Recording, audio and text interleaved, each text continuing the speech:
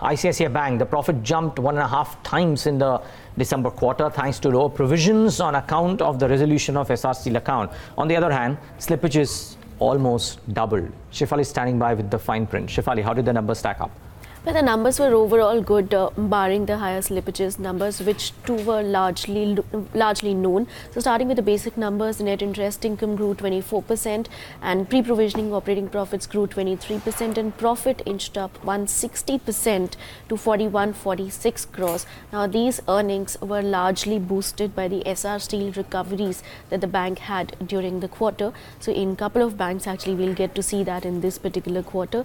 Apart from that, the slippages rose to 4363 crores and the write-offs as well and the overall deletions were also equally higher, in fact a bit more, because of which we saw the headline asset quality improve a bit from 6.37% to 5.97%, that is a gross NPAs, and net NPAs came off 11 basis points on a sequential basis. Apart from that, the overall provisioning rose slightly to 2506 crores versus 2080 the provisioning came in at 2083 crores versus 2506 crores, so slight improvement there. The provisioning coverage ratio almost remained flattish. There was an increase in the BB and the below book to 17,403 crores versus 16,000 crores. That's mainly because a telecom account slipped into this particular category. Other than that, the operational metrics looked good. The net interest income stood strong at 3.77%. Fee income also went up very strongly by 17%. Deposit growth, a good number again, 18%, domestic loans 16%, and there was again a very strong growth seen in retail loans by 19%. Corporate loans, however, grew by a 12%. What about the management commentary, Shefali? Stress, resolutions, what did they have to say? Well, first about the slippages, they said that one, it is from a housing finance company and the other one is from a South India based industrial firm, and a telecom account has been downgraded to BB and below book, which is the reason why the book has gone up, and the total telecom exposure is at 1.8%, concentrated on top two players. And the more important thing is that they've not made any additional provision for the telecom exposure. So just as a comparison point, because Bank of Baroda also came on Friday, they've made provisioning for their telecom exposure. So I don't know how prudent it has been on the part of the management to not make any provision for the telecom exposure.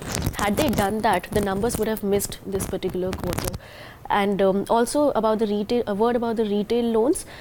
They said that the retail NPAs stood at 2.14% versus 2% on a sequential basis, and they're okay with this sort of a number as of now. The growth remains overall healthy. Okay, so if I compare ICICI with Axis, which came out 3 days ago, how do the two stack up? It has been very neck to neck actually, more or less similar sort of a performance. ICICI Bank's number were obviously boosted by the Essar Steel recovery, but other than that, the numbers were largely more or less similar. ICICI Bank had an edge on a couple of parameters. So just look at the top line, net interest income. For ICICI, it has been 24%, Axis Bank 15%.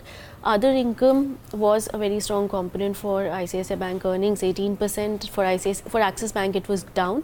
And pre-provisioning operating profit, ICICI Bank gains an edge there as well, growing by 23% odd. Apart from that, some other parameters, operational metrics or the business metrics, loan growth 16%, same for both.